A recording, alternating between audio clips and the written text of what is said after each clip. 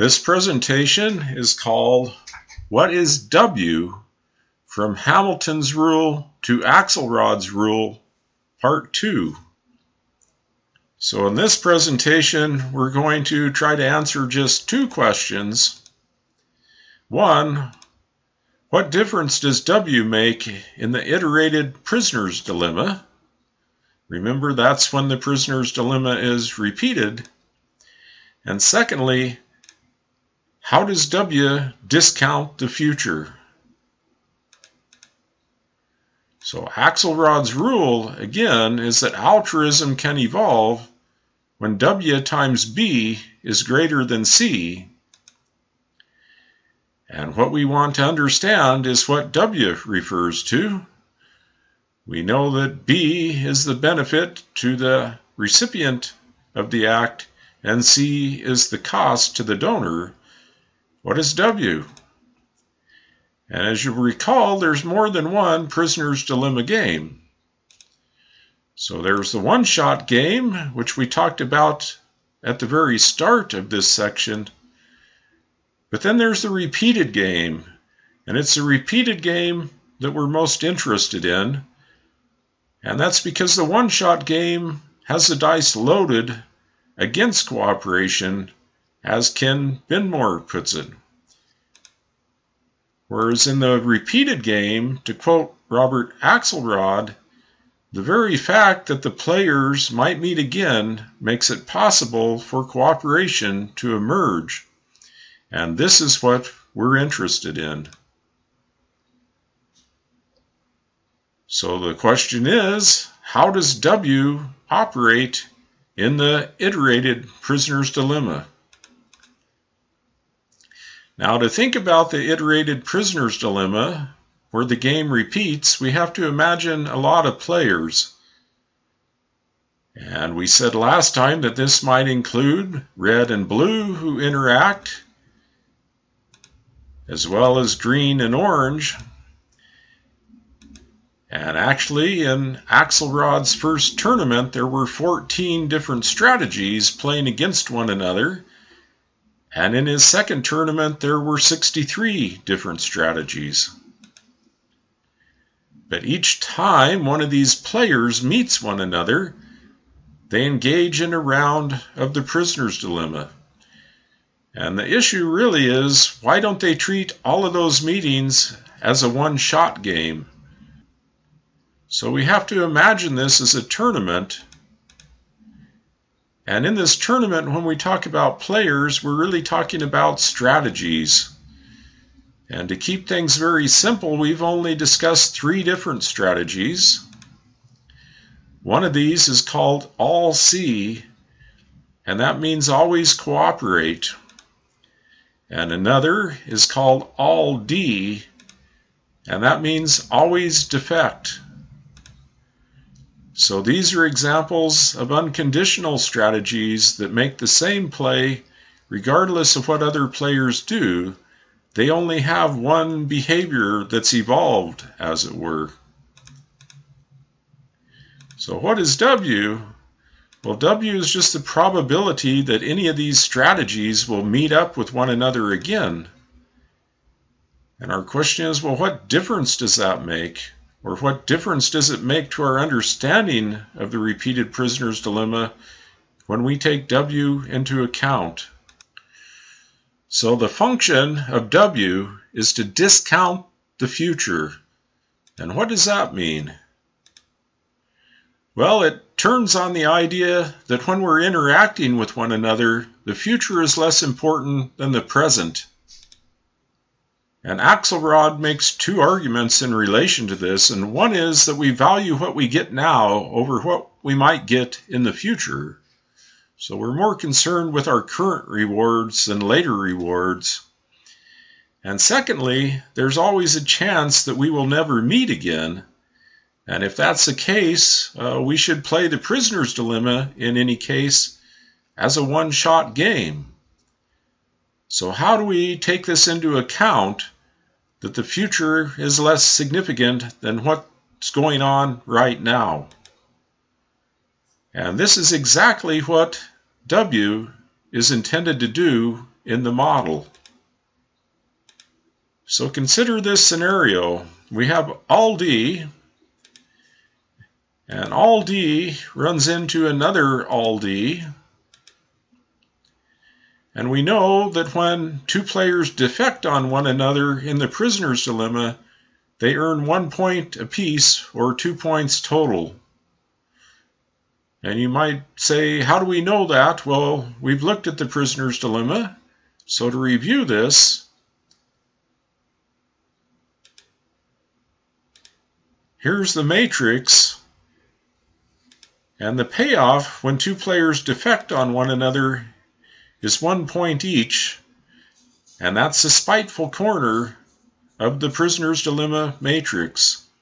So this is where we're getting the 1 plus 1, is simply from the payoff matrix that we've been using in all of these presentations.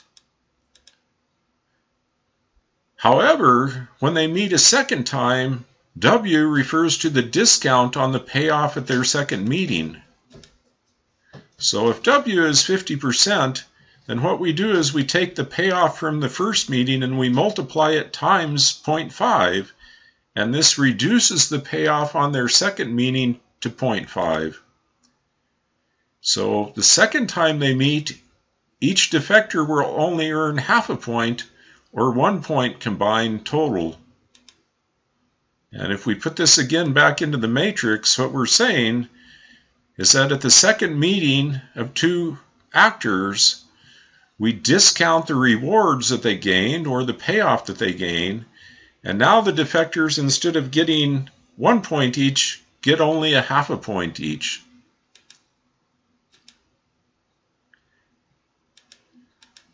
And what happens when they meet a third time? Well, when they're thinking about their third meeting, it's even more discounted. So now we take the 0.5 of the second meeting and we multiply that by 0.5 again, and now we get 0.25. And 0.25 plus 0.25 is only 0.5, and this is their earnings at their third meeting. So again, if we imagine this in terms of the payoff matrix, each time that the same two actors are interacting yet again and defecting on one another, they're earning half as much as they did at their prior meeting. And similarly, the same thing will hold at their fourth meeting. Now we'll take 0.25 times 0.5, and this will give us 0.125. And if you're thinking about this, this is the same as the relatedness to a first cousin in Hamilton's rule. And 0.125 plus 0.125 is 0.25. That's their joint earnings. So let's think about this. We're saying that each additional meeting is worth half the points of the previous meeting, and this is discounting the future. And if we define W as being 50%, it's convenient to do that when we're comparing this model to Hamilton's rule, because of course relatedness is discounted at 50% with each additional step away from the person or the actor that we're interested in. So let's make the comparison explicit between Axelrod's rule and Hamilton's rule. In Hamilton's rule, we started with a clone, which is yourself, and said your relatedness to yourself is 100%. Your relatedness to your child is 50%, to your grandchild 25%, and to your great-grandchild 12.5%. And of course, a nephew was also 25%, and a first cousin 12.5%. A sibling was similarly 50%. Well, to keep things easily comparable, we're using W equals 50%. And what this means is at the first meeting, we're at 100%. At the second meeting, 50%. At the third meeting, the discount is down to 25%. And at the fourth meeting, 12.5%. And I'm trying to keep you on familiar turf here as we work on this new model. So get ready, hold on, because this is some really cool math coming up.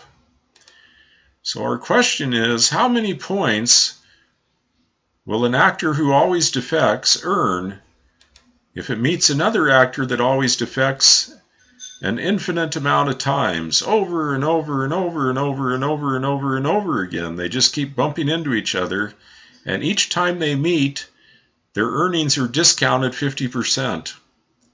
And you might say, well, if they can meet an infinity of times, what they can earn will also be infinity, but that's not true.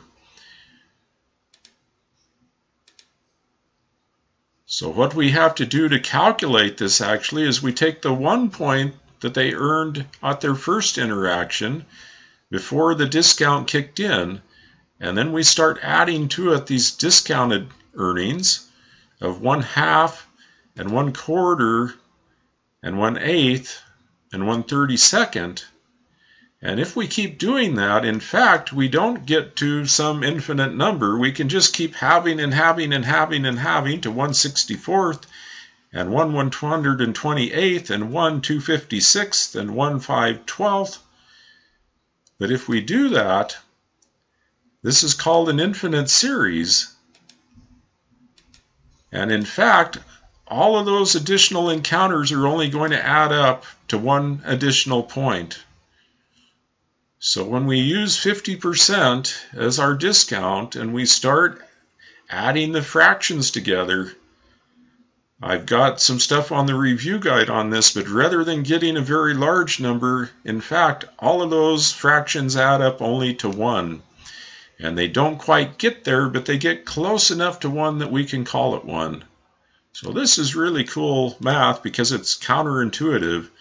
And it says that when we add 1/2 and 1/4 and 1/8 and 1/16 and 1/32, and we just keep having like that forever, we're only going to get to 1. And 1 is going to be the sum of that infinite series.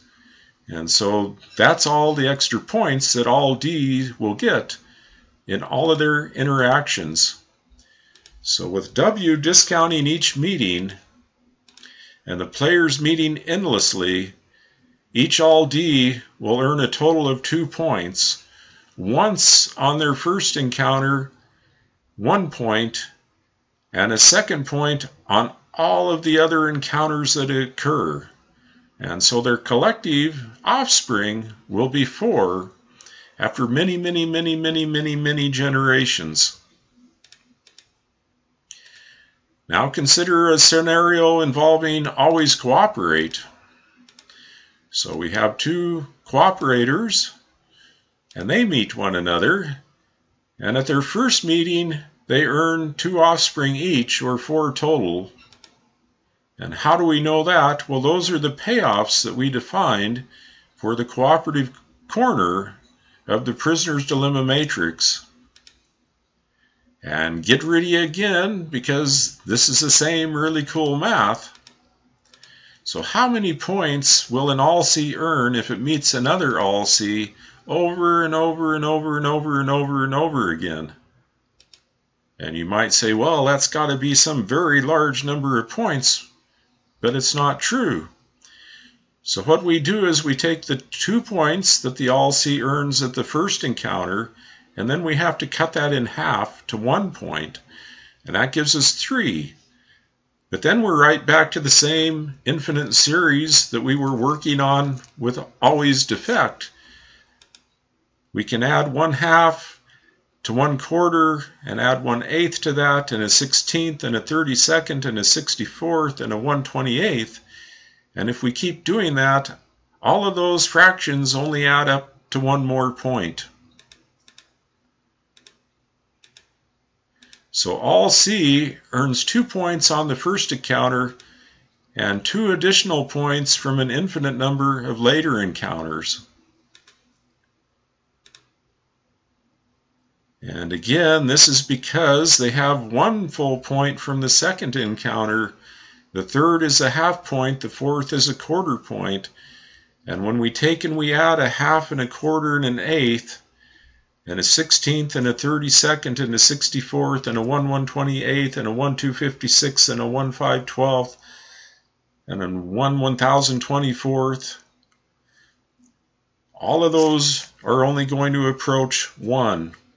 and they all add up to one additional point, and 1 plus 1 equals 2. So W is the discount on each additional meeting, and if the players meet endlessly, all C can earn 4 points each, and their combined offspring count will then be 8 after many generations. So if we tally up the discounted outcomes and we compare the reproductive success of 2 all-C players interacting, which is 8, to 2 all-D players interacting, which, when the discount is 50%, amounts to 4. Clearly, when W is 50%, all C, if all C only plays against all C, has the highest reproductive success, but this is the largest numbers that can result. 8 for the 2 all C players and 4 for the 2 all D players. Now there's another way yet to think about W, and we're going to discuss that in the third part of this presentation. Thank you for listening.